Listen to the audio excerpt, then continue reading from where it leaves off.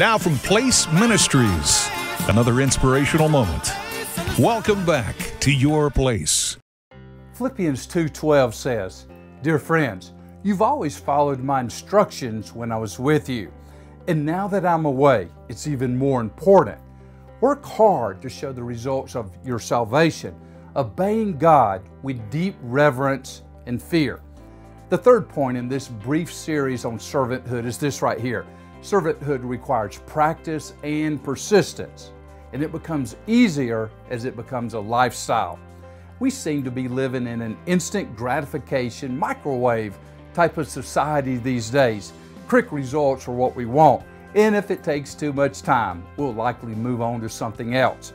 There's an old saying that you may know, if anything is worth doing, it's worth doing right.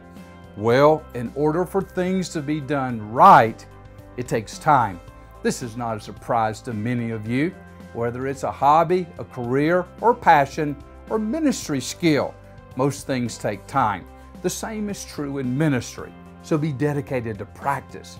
Yes, God has given you spiritual gifts and abilities, and it's enough in many cases to be effective when you use them. But when is good enough? Good enough, especially when it comes to serving God.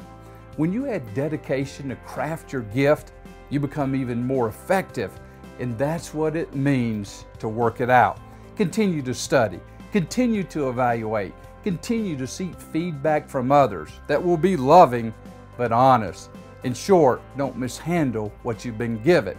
So, in finding your place in life and ministry, remember to practice working hard, because in working hard, the results of your salvation will be shown.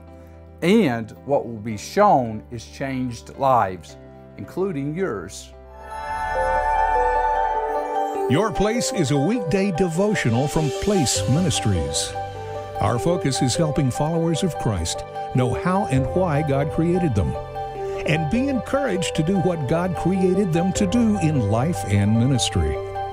For a list of free resources, go to placeministries.org and join us every weekday right here at Your Place.